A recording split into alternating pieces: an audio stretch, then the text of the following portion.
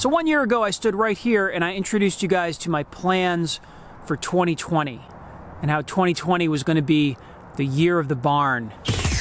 And then 2020 happened.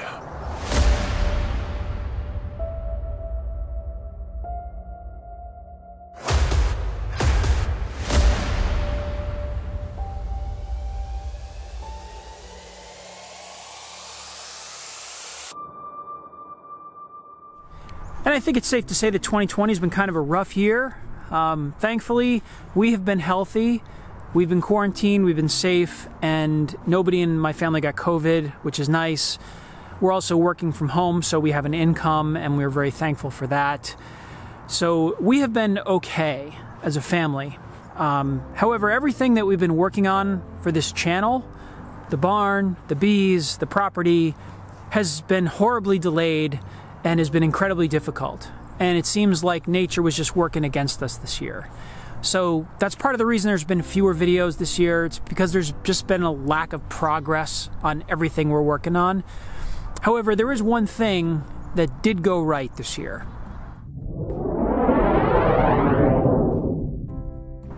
So as far as the barn goes, I got the first 5 videos of the barn series up earlier this year. I plan to do the siding and all the trim work this spring and summer, and then spend the fall working on the inside to finish out the inside. But due to COVID, there were material delays, tradespeople delays, inspection delays. Everything just took forever. That window that you see that's still not in there was ordered in July, and I just got it in December. And I still haven't had time to put it up because the weather's been kind of iffy. But as soon as that window goes in, I'm going to wrap up the siding project, and that's going to be the next barn video. So stay tuned for that. As far as the bees go, this is my 5th season, and it was by far my most difficult year with bees, far harder than my first year. We had the driest spring, summer, and fall that I've ever seen. There were flowers everywhere, but there was just no nectar flow. And the bees were struggling all year to bring in resources. The stronger hives were robbing the weak hives. The weak hives were absconding. I tried making many, many nukes, and the queens were not coming back from mating flights, or they would come back and disappear. It was a really difficult year. So I finished the season with 14 colonies and 4 nukes. Of the 4 nukes, 3 of them are kind of weak, and of the 14 colonies, there's like 3 really strong ones and a lot of kind of medium strength ones. I'm hoping we have a kind of mild winter so that they have a break, but I don't know what my spring is going to look like. It's going to be a tough winter. I'm just glad that I was able to feed them as much as I could in the fall, and I got them all wrapped up, and there's really nothing else I can do right now except just wait and hope for the best.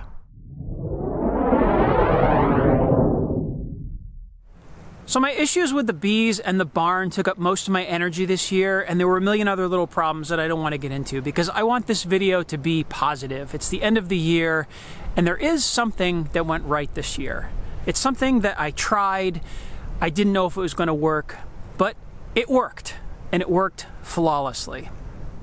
The 2-layer electric deer fence. You can check out this video here for the full story, but basically, I planted this 2 acres last year in hopes to grow flowers to feed the bees so they could forage over here.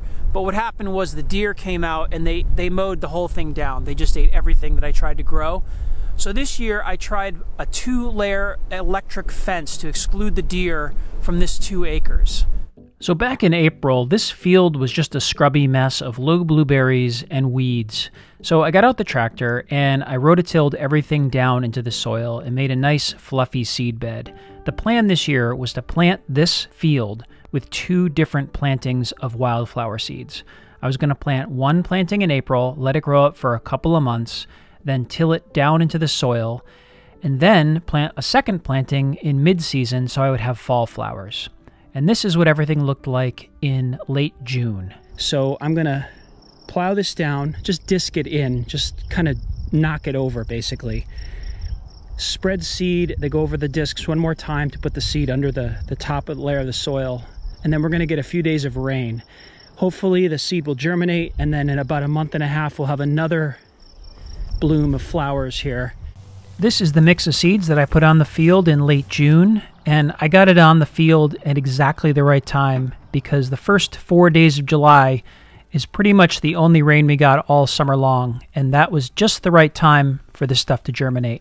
All right, welcome back. It is September 18th, 2020, and I have now planted this field twice. And this is going to be the update on the deer fence and what I'm going to do now for the fall. This is going to be a third planting, which I didn't expect to do, but I'm going to give it a shot. So the wrap up on the deer fence is that this summer has been a huge success. As you can see now, we've got plants growing all across this whole section here, and there has been no problems with deer getting in there and eating the seedlings. We did have one breach up here earlier this year. I noticed, came up here one day, and the wire was unhooked from one of the posts. It looked like something ran across the field and took out the wire, but I just hooked it back up and it was fine. There was no evidence of anything getting eaten in here all summer long. So this fence worked perfectly. I've been dealing with a deer problem here for years, and this worked. It's the first thing that's worked. So the big problem we had this year was the drought. I did everything right in the spring. I got everything rototilled, disked. I put down the spring seed in late April and thinking it would have May and June to grow up. And we just got no rain in June. We had a little rain in May and things sprouted, but nothing grew. Everything was stunted, everything was short. There were tons of bare patches because we just didn't have enough rain. June was completely dry the entire month. So I made the decision at that point to plow down the growth that we had because I knew we had a week of rain coming in July. So I came out here the last week of June, disked everything into the ground, and then I put down 200 more pounds of seed.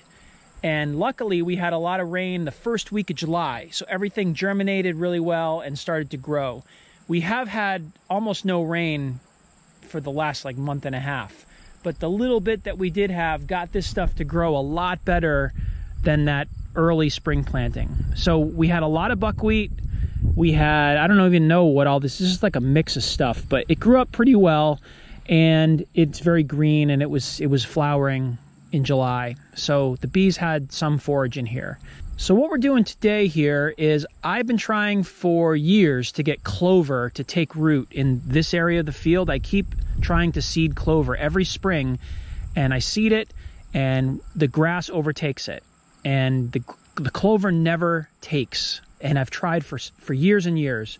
So what I've been reading and hearing about clover is that it needs to be planted kind of late winter. Like you plant it over frosty ground before anything grows so that the seeds will work their way into the soil once the frost thaws, and then it comes up first thing.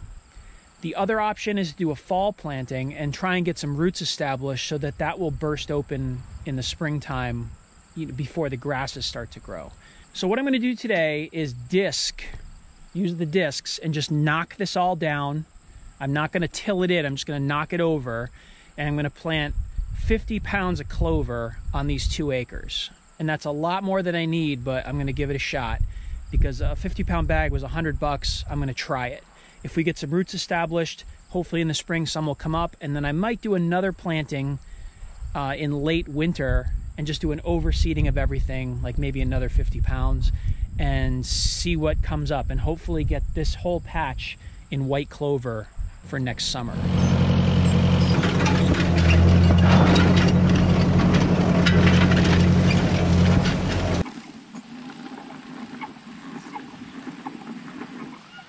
White clover.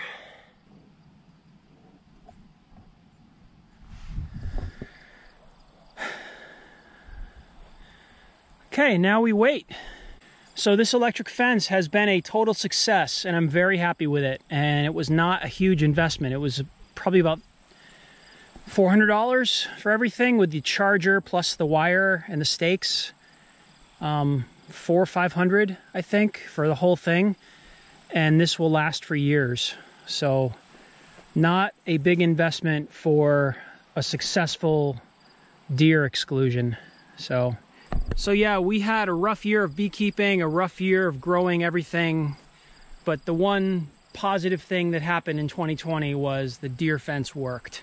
So something I learned this year, deer fence was a good investment, and I'm going to keep doing it, and I may even fence in more areas now that I know this works. So as you can see, it's now December. The fence is still intact. The two on the inside, the one on the outside. We've even had quite a bit of snow and ice, and it's still standing. The snow's melted and we got a lot of rain the other day, but you can see green out there. And that's clover mostly. That was planted in September and it took root. So I'm hoping that it survives the winter and takes off in the spring and we have a field of white clover. This was a very, very successful project. And I'm definitely doing this again in the spring. If it doesn't survive the winter, I'll be repairing the fence and putting it right back up.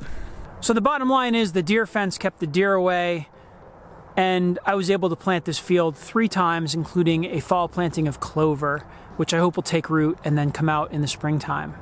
And I also spread about 1,000 milkweed pods all over this field. So that's like 100,000 milkweed seeds all over the place out there. So hopefully we also have a whole bunch of milkweed for the bees in the springtime.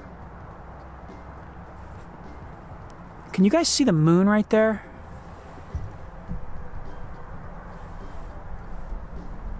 It looks pretty amazing in person. Anyway, so I know 2020's been a rough year for a lot of people, and my problems pale in comparison to what I know a lot of other people are going through, but I do appreciate you guys spending the time to watch the videos that I do put up, and for all your support and your comments and your likes and all that stuff. It really means a lot. It is fun for me to make these videos, and it's fun for me to share good news. And this year just didn't have a ton of good news. So I'm hoping next year is better. I'm not leaving YouTube. I'm not quitting videos or anything. I just want to have fun things to share. And I'm going to share them when they come up. So a couple more days of work on the barn and I can wrap up the siding video and hopefully get that up pretty soon. And I've got other bee videos in the can that I just have to edit and put up and tell you a few more stories about the bees from last summer. So thank you so much for watching again, and I wish you all the best, and I hope you're healthy and hope you have a good new year. That moon looks amazing.